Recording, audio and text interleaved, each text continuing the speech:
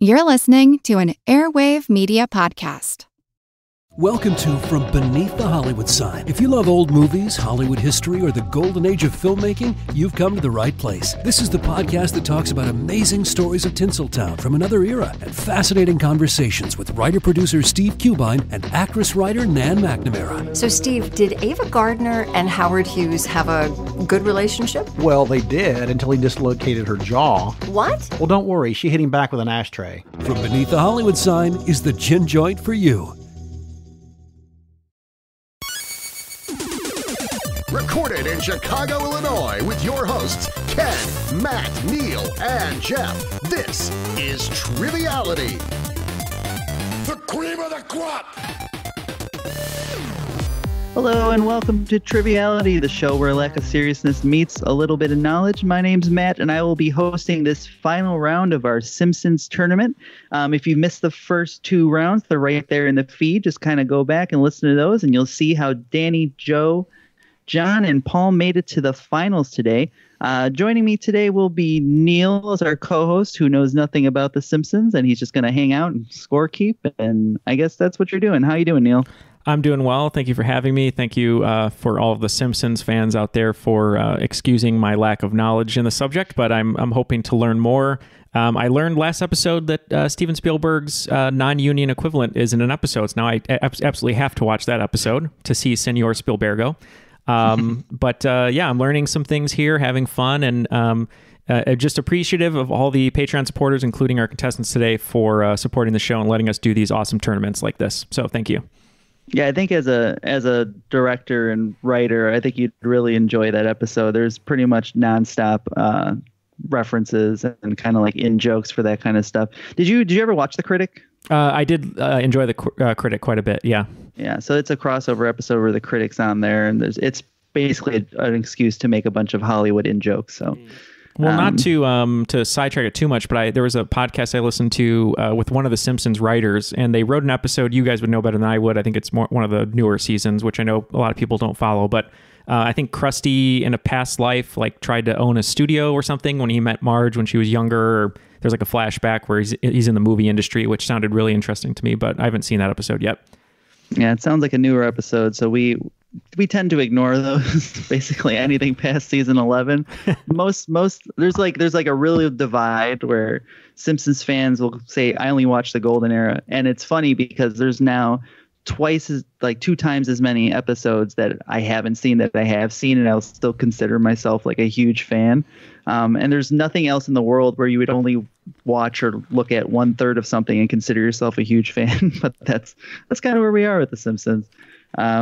Which is awesome. So let's meet our contestants in this final round today. Joining us back again from Australia, Dani, how's it going?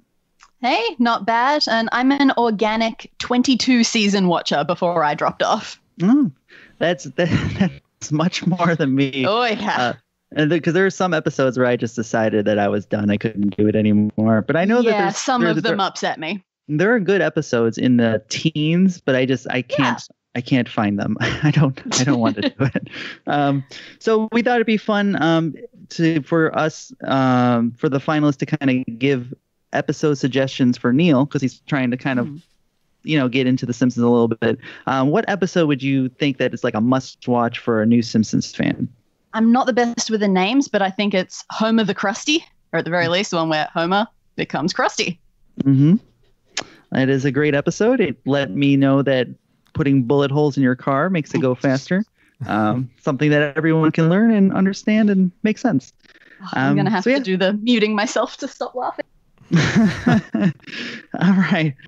So good luck today, Dani. Also joining us again is Joe. Joe, how's it going? I'm doing all right. Hope you're doing well too. Mm-hmm. I'm hanging in there. Yeah. This hangover for 3 weeks now has been crazy. But a long hangover. Yeah. That's all right. I'm making do. So same question for you. What episode would you recommend for Neil? Well, I said my last. Well, I think you'll like the one I said was my favorite was I Love Lisa episode where Ralph and Lisa on Valentine's Day. But another recommendation I would say, I think a classic episode would be Homer at the Bat, the baseball episode. So many baseball appearances. It's a fun. It's a takeoff on the natural. It's a fun it's a fun show to watch. Ooh, I love The Natural, so that'll be fun then if that's referenced.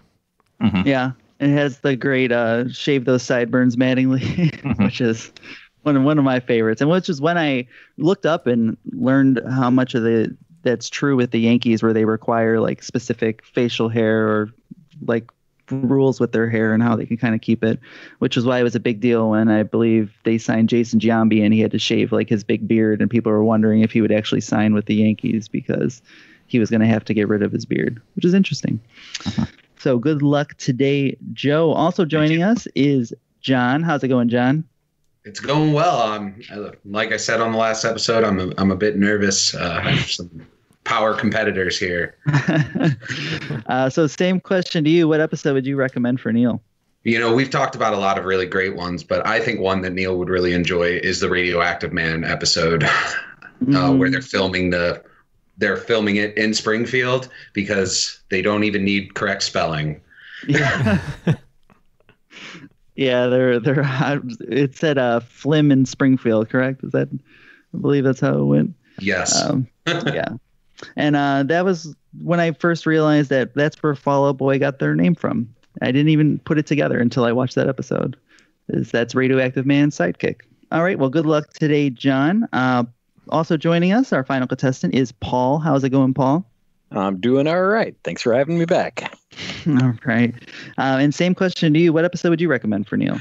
And I got to say, I love John's answer. That is so right in Neil's wheelhouse. But when we were first talking about it, I thought, well, probably Who Shot Mr. Burns 1 and 2 is a good, nobody's seen it before. But if we're going to talk about, well, somebody who has never seen it and we want real root stuff, I am going to say Stark Raving Dad. Mm-hmm. Which, funny, I don't even know if that episode is available to stream right now. I think they took it. Right. Yeah. And a few years ago, they pulled that, didn't they? Because of Michael Jackson and the allegations. And well, if you can find it, it's a fantastic episode. Yeah. It has Michael Jackson talking but not singing because they were not allowed to have him sing on that episode. And I would suggest for Neil the Itchy and Scratchy and Poochie episode. Because it's basically about writing an episode of TV, creating characters and that kind of thing. So I think you'd really kind of get a kick out of that. Network notes and whatever. It'd be probably pretty familiar for you, I would think. Yeah, no, that sounds great. Thank you for all these suggestions. I will be watching these now that I'm at home, and I'm appreciative of all the recommendations. So I will report back. Yeah, I think after watching Itchy and Scratchy and Poochie, you'll understand when are they going to get to the fireworks factory, where that comes from. And that's that episode. So it's kind of like a meme factory, more or less. So very much enjoy it. So if you've listened to the first 2 episodes, you know how this is going to go. I'm going to ask 15 questions. And then at the round, we're going to name, I guess, the biggest Simpsons expert in trivia. I guess that's what the title is. I haven't actually made a title, but we'll hand something out. The head of Jebediah Springfield. I don't know. We'll figure something out. You guys will get something. Is everybody ready to play the game? Let's do it. Do it. All right, then we'll get right into question 1. So question 1, when Bart sells his soul for $5 to Milhouse, what does he purchase with the money? All right. So everybody is locked in. Danny, what did you say? I didn't know what they were called. 3 a.m. brain here, but those dinosaur sponges. All right. And Joe? Same thing. I don't know what it's called, but it's one of those dinosaur sponges. When you soak it in water, it's supposed to expand a lot, but it only expanded a little bit and fell into the drain. All right. And John? I wrote down dinosaur-shaped shrinky dinks. I think that's what they're called. Oh. And Paul? I wrote down grow dinos. Well, the answer I was looking for was dinosaur sponges, but those are all pretty much the exact same thing. They're those little like capsules that but somehow, get wet and then turn into sponges. That we all wasted our money on as kids, probably, I would imagine. I think Bart's imagination of what it was going to turn into is probably one of my favorite things. It's dripping weird water over me. It's great. Yeah, the best part was that he saw her getting eaten by the dinosaur, but not actually getting eaten, just, sponged. It was still a sponge. Yeah, that's amazing. All right, so points all around. Moving on to question 2.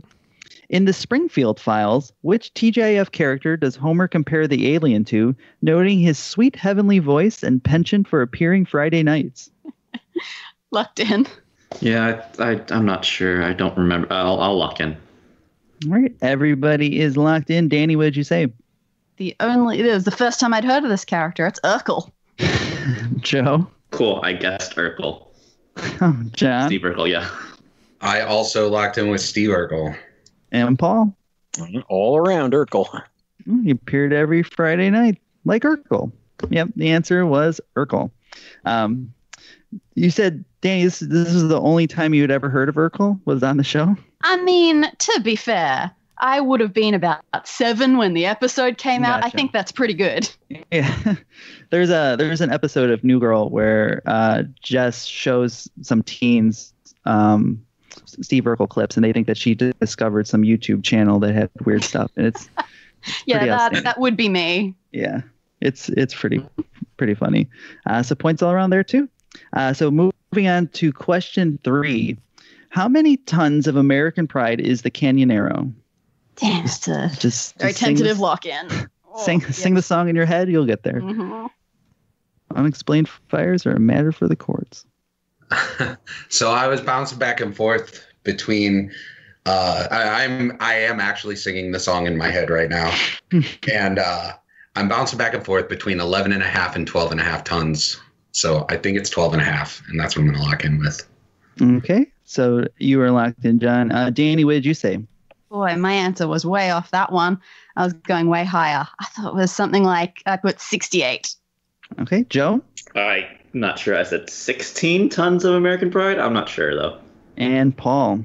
I think we're all around it. I think it's 65. It is 12 yards long, 2 lanes wide, 65 tons of American Pride. Good job.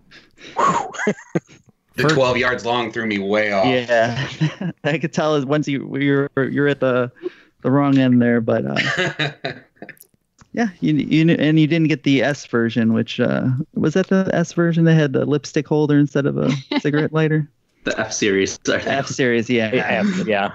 There you go. Joe, I wonder if you were thinking of the Tennessee Ernie Ford song, 16 Tons, the real low. That's probably what it is. That's exactly what that's sounded familiar. I guess didn't know. Yeah, that's what it is. It's one of those things where you know something, but you don't know where it's from. So you just kind of roll with it. Yep. All right. So we'll move on to question 4. What is the name of the lighthouse attendant that Homer is convinced is his soulmate after going on a journey given to him by the space coyote? This was originally a question about who voiced the space coyote, but I think everybody knew that one. Yeah. Can we please change it to that? I think I'm going to have to tap on this one. I've got nothing here. This is the finals. These are tough ones, you know, bringing out the big guns. Well, since everyone's locked in, I know that it's not a real person. It's like a robot. I cannot remember what it is, though. I'm going to I got to guess. I'll lock in. Okay. So everyone's locked in. Danny, what did you say? Well, I don't remember what it stands for, but it's Earl. And Electronic, automatic. Yes. I can't believe I pulled it. I said Earl because I remember it was an acronym. The L was for lighthouse. So I said Earl. All right. John? I wrote down Lighthouse Keeper 5000, which is absolutely wrong. And Paul? No, I tapped. Yeah, and the answer was Earl. I mean Earl. No. The electronic automatic robotic lighthouse. I remember seeing Marge throw out that big box of Sylvania light bulb and replace it with a new one. Yeah. So that the ship wouldn't crash and spill its hot pants, I believe. Yeah. Was the precious cargo. All right, so moving on to question 5. Who is the original founder of Springfield? Yeah, locked in. Yeah, I'll lock in too. Locked in. All right, so everybody is locked in. Danny, what did you say?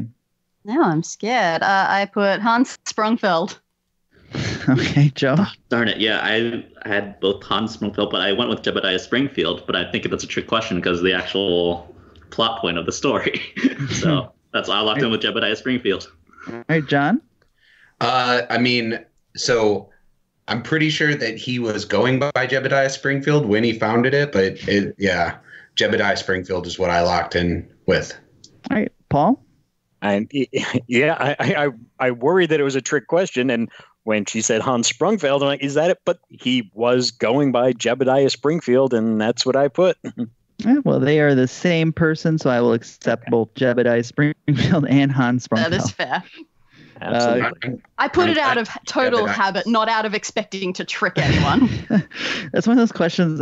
When I realized it was this late in the game, I was like, they might think it's a trick question, but no, it's just a regular question. It's just an easy. Oh, we question. thought it was a trick question. We did. I know, absolutely. I almost said. Yeah, I'm glad my Jebeditis paid off. The other question I was going to ask there was the last name of the Shelbyville founder? If anyone knows that one, that was going to be the question. Manhattan. Yeah, Shelbyville, Manhattan. Nice. They named the town Shelbyville instead. Very funny. I didn't even get that was a joke until much, much later. So after 5 questions, Neil, what are the scores? All right. In second place is John with 3 points, and tied for first, a 3-way tie, Paul, Joe, and Danny with 4. So very close. Ooh. All right. Let's move on to question 6. What is the secret ingredient in a flaming Moe? All right. Everyone is locked in. Danny, what did you say? All right. It was the kids' cough syrup. Okay. Joe? Krusty's non-narcotic cough syrup. And John? Yep. Krusty brand non-narcotic cough syrup. All right. And Paul? Krusty brand non-narcotic children's cough syrup. The answer was Krusty brand non-narcotic cough syrup. So points all around there. They do sell a Flaming Homer, I believe, at the or Flaming Moe, whatever they want to call it, at Simpsons Land out here, but it shut down before I was able to go, sadly. So I got to go to the one in Florida, the Simpsons Land in Florida. It was really cool. Question 7. Played by David Hyde Pierce in a delightful Frasier reunion, what is the name of Sideshow Bob's brother? Locked in. Locked in. Locked in. Locked in. All right. Everybody appears to be locked in. Danny, what did you say? Cecil. And Joe? Cecil Terwilliger. John? Cecil Terwilliger. And Paul? Yeah, the brother from another series is Sideshow Cecil. Yeah. All right. And the answer was Sideshow Cecil, who I believe went 4 years at Clown College. Is that what I heard? Was that thank you not to speak of Princeton that way. Excellent. Yeah, I think there was another episode where they had the dad from the show on as well, and they did a full kind of John Mahoney. They had a whole family on at one point. It's the one after the one where they find Sideshow Bob in Italy, right? It's the follow-on to that. Something like that, yeah. Sideshow Bob's death. Yeah. Yes, again, that's it. That's in one of those seasons that I didn't watch as much. Sorry, guys. All right. Moving on to question 8. In Bart the Lover, the writers had originally wanted to use football legend Johnny Unitas as the picture for Woodrow as Edna's newspaper lover, but settled for this hockey legend instead. Locked in. Locked in. Locked in. Locked in. I think that's his name. All right. Danny, what did you think that name was? Was it Gordie Howe? And Joe? Well done, Gordie Howe. Ooh. John? Gordie Howe. And Paul? All around, Gordie Howe. Yeah. The Gordie Howe hat trick. Everyone gets. Is he a famous person? Kind of. Yeah. Okay. We don't do that. We don't have ice here. Even more credit to you as the Australian. Well done. He's one of those guys that was popular, that was really big when my father watched hockey and I didn't. But cultural osmosis in our house, I use Gordie Howe as the answer for many, many hockey questions. Gotcha. If I'm not answering Gretzky, I'm probably answering Gordie Howe. Yeah. It's basically, did he wear a helmet? It's Gretzky. Did he not wear a helmet? It's Howe. That's where you'll kind of figure out that line there. And you'll be right 50% of the time. So remember that for trivia. Moving on to question 9. What is Homer's mother's name? Locked in. Okay, everyone's locked in. Danny, what did you say? I like when she went by Muddy May Suggins, but I think the one that was actually her name was Mona. Okay, Joe? I also said Mona. And John? I also said Mona. And Paul? Yep, Mona it is. It's funny because I did write down Muddy May Suggins on there. But yes, Mona Simpson is correct. Moving on to question 10. Bart had made several prank phone calls to Moe's Tavern before one actually backfired, where this man was in the bar and willing to answer the phone. Give me 1 second. I know this is going to come to me. I think you'll get it. I know I will. Yep, locked in. All right. So everybody is locked in. Danny, what did you say? Hello, this is Hugh Jazz. And Joe? Hugh Jazz. All right, John? Yep, this is a prank call that kind of backfired on me, and I'd like to bail out. It is Hugh Jazz. And Paul? What a nice young man. It was Hugh Jazz. And the answer was Hugh Jazz. They kind of dropped the prank phone calls pretty quickly after about season 2 or so, but some of them are pretty funny. That one, not as much, but that's okay. Was that question 10? That Neil, was question 10, yeah. It was funny hearing that question because when I was in grammar school, I remember all the kids used to be, to make prank phone calls or whatever, and I realized a lot of those references were from The Simpsons. Me personally and my friends, we used the Arnold Schwarzenegger soundboard for our prank calls. Like, who's your daddy and what does he do? How are you? I'm a cop, you idiot. Yeah. So, after 10 questions, so the second half of the first batch of questions there, everyone was perfect. So still very, very close. We have John with 8 and Danny, Joe, and Paul with 9. So very tight. Brutal. I think I'm going to have to get those tiebreaker questions ready, to be honest. But that's okay. More questions, more Simpsons content. People can't be mad about that. So moving on to question 11. What is the name of the mascot of the rival school, Springfield A&M, that Homer and the nerds kidnap and Homer goes to college? Does it help if I know that he and Mr. Simpson split a case of malt liquor?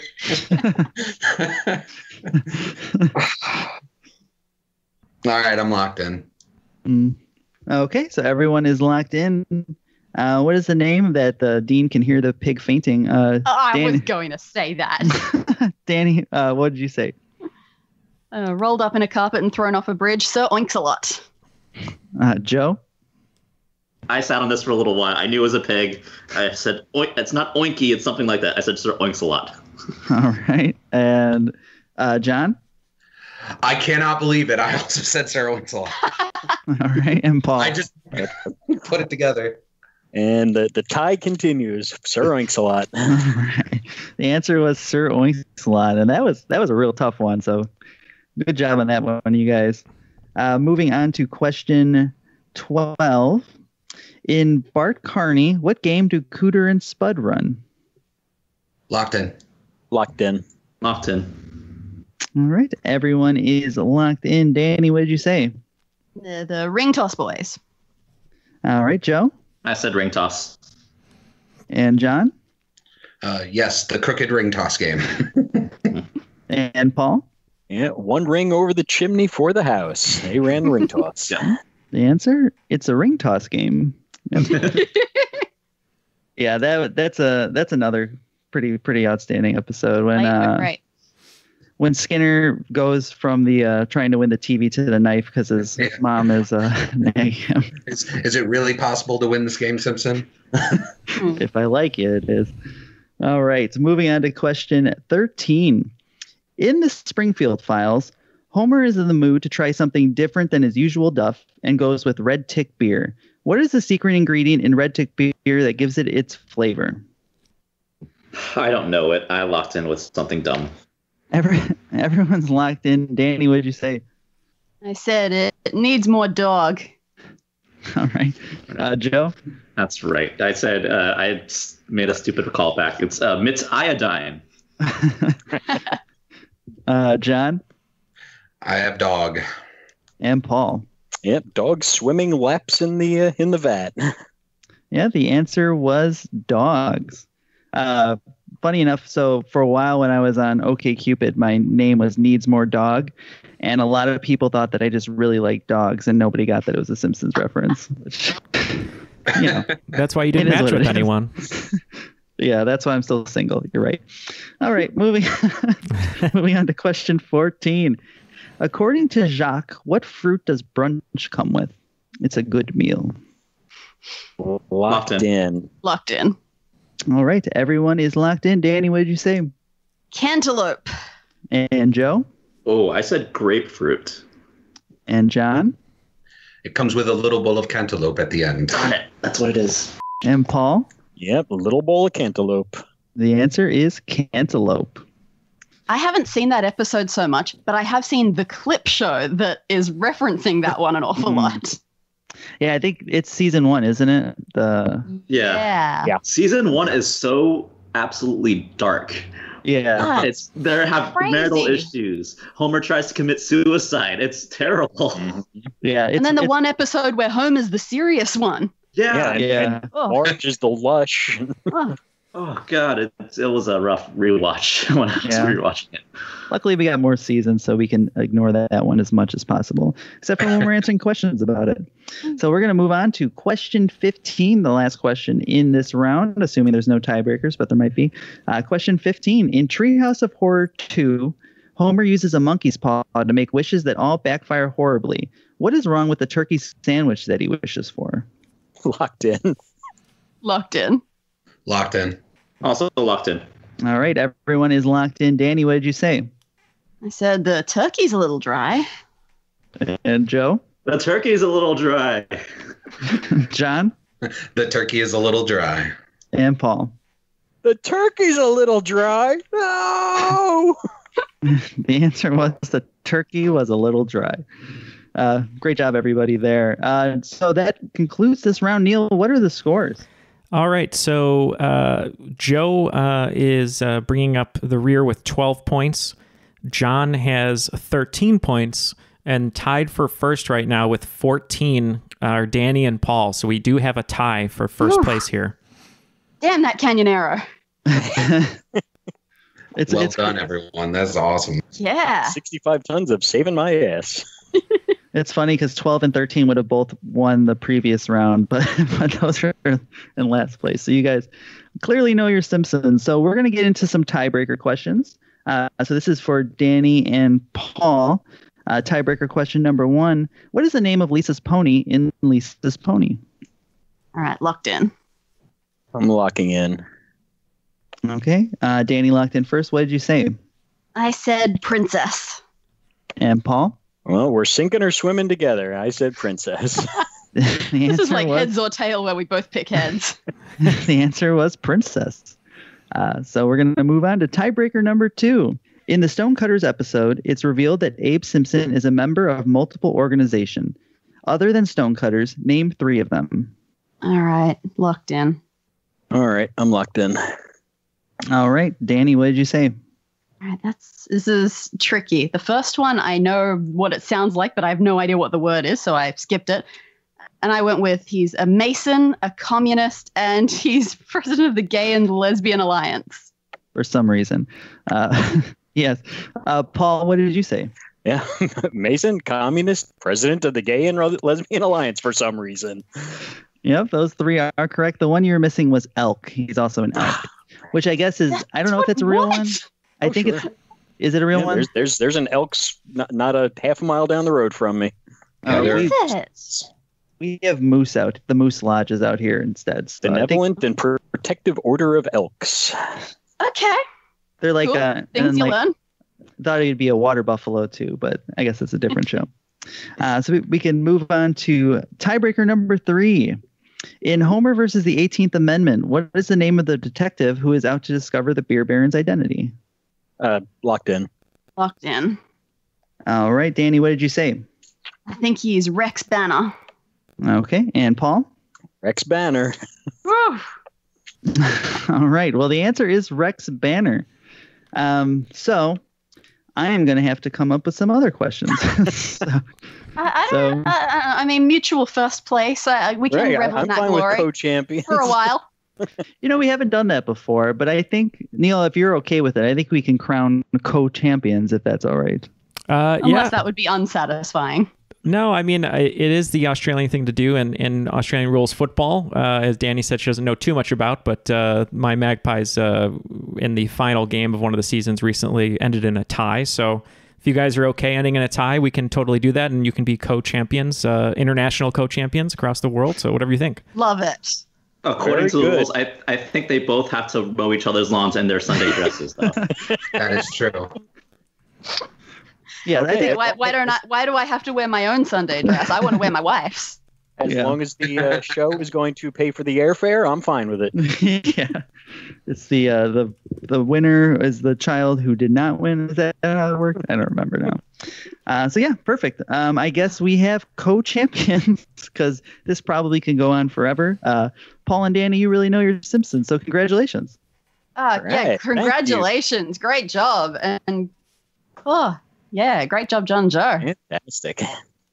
Yeah, I think you couldn't go wrong with any of you guys. You guys really know your stuff. I think if I asked later season questions, it might have been a little trickier. But you guys, great job there. So I guess we'll start with Joe. Came up a little short. Thank you for being on. But how do you think it went overall? This is a blast. I love the show. I grew up watching the show. It's one of the defining pieces of pop culture and comedy, and I'm glad to be sharing this experience with y'all. Glad to have the fun time with other Simpsons followers, Simpsons fans. Mm-hmm. Awesome. And John, same question for you.